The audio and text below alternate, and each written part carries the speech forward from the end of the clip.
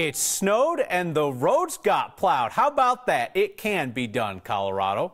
The roads are surprisingly decent tonight, thanks to CDOT's Plowzilla, Darth Blader, Snowtorious BIG, and all of Denver's baby plows for the side streets.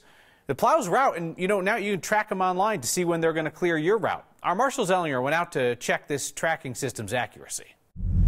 15 minutes ago, 3rd and Inca. There are worse ways to spend a snow day. I mean, instead of being in a car trying to find a snowplow 15 minutes after the city of Denver's snowplow tracker listed its location, I could be Mark Salinger, shoveling my dad's driveway live on air for our competitors. This is my son, Mark. Thank you very much, Mark. I really appreciate it. Denver has a plow tracking website. Orange icons are the big boys. Blue icons are the residential plows on pickup trucks. Click on any one icon and you'll see the streets that the truck has plowed. What this page shows, however, is delayed 15 minutes. We created this delay to ensure they were safe so that,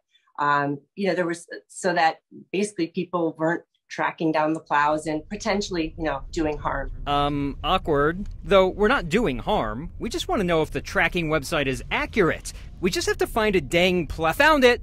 We found a plow at 32nd and Federal. It went across Federal, so now it's going down the named streets. There's a Parks and Rec plow in front of us, but the other plow we're watching is in front of that. And then I want to verify with the city plow tracker. It's going to take 15 minutes, but did the plow do what we see it doing? Will that reflect on the map? But we won't know for 15 minutes. While we were following these two plows, the tracker had them nowhere near where we were. But 15 minutes later, yep, they appeared.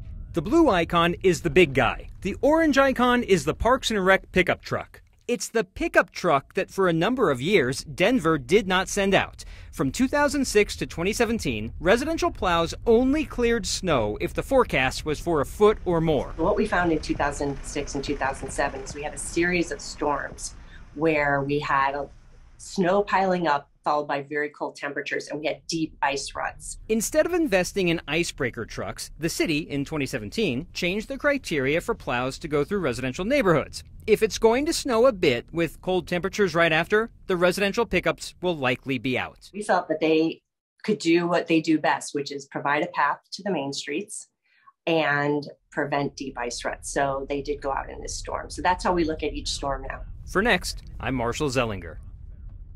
So you want to track your Denver plow, 15 minutes after the fact at least, denver.gov, or pardon me, it's denvergov.org, denvergov.org/plow tracker. And if the plow does not come to your street, you're always welcome to summon Mark Salinger because he is now done shoveling at the palatial Salinger estate.